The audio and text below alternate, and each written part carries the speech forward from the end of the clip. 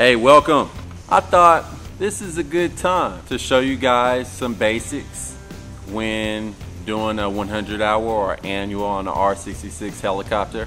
I'll tell you now, this video is more tips and hints for already knowledgeable and capable aircraft mechanics or pilots that are familiar with the equipment but maybe surface level. Now it's at a scheduled maintenance inspection and we're going to get a little more involved. So with that being said, we'll come around the aircraft and I'll show you a few things that we can expect to do. Again, this is not a how to do an annual inspection. It's just some minor tips and hints that could potentially save you a little bit of time.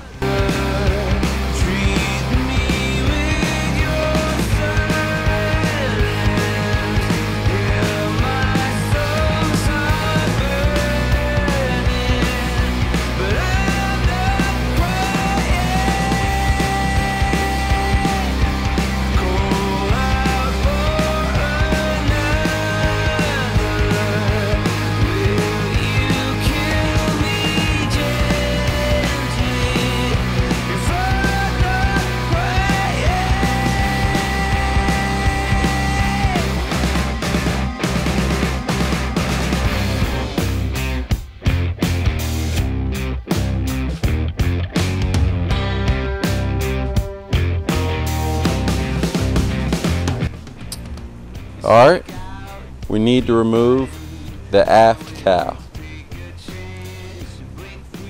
That thing goes from about there to there. We need to remove it. How are we going to do that? We're going to remove this screw, leave these engaged, then remove these screws.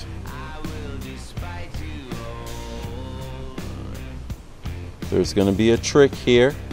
We want to wipe this with isopropyl.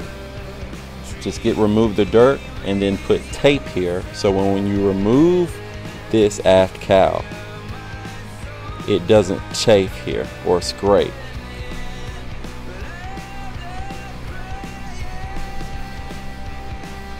Same thing on the other side. Leave these fasteners engaged for now. Remove the screws going down. Remember this screw right up here. And then before you remove these fasteners, to remove this aft cowl, you want to make sure you put tape there and there. I'll show you what I mean. Your goal is you want to use just enough you're not going to get a whole lot of dirt,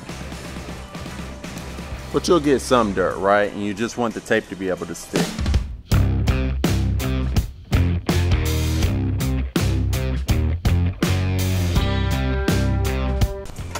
So we don't get sideways about it. You just want to put some tape on it, right?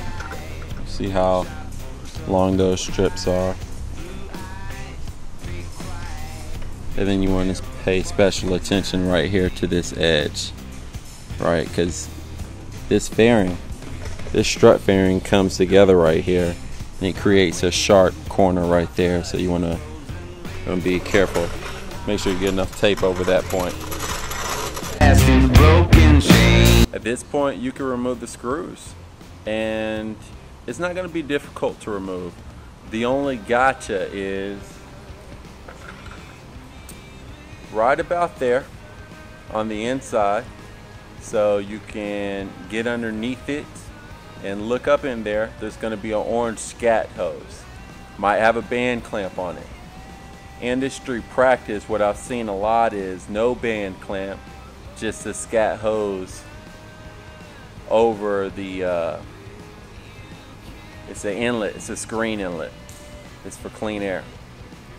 Anyway, make sure you check that out before you remove the aft cowl, but outside of that, there's screws down the side and it's fairly simple. One man can do it. Check me out. Okay, so there were 10 screws total, 5 on each side. I like to have a roll around cart specifically for taking the aft fairings or the aft cowls off the R44 and R66 helicopter, it's because I can rest the bottom of the fairing on my knees and grab the top and the bottom and roll back very slowly while I kind of work it loose. You'll see what I mean. Despite you all.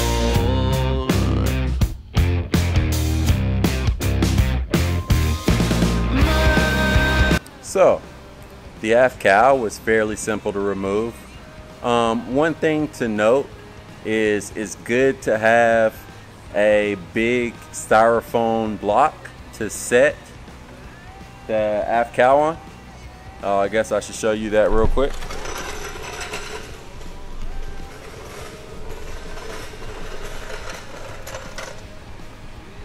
So it's sitting in the upright position, and I simply put a foam block underneath it, and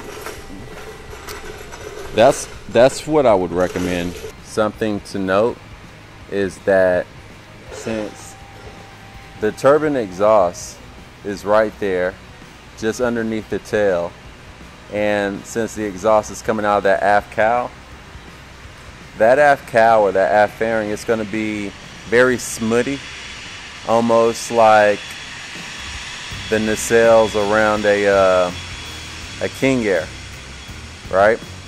It's going to be very smutty, and so is the bottom of that tail onto the sides. It's going to be very smutty all the way down, and it makes your candy cane dirty. Tail rotor blade guard.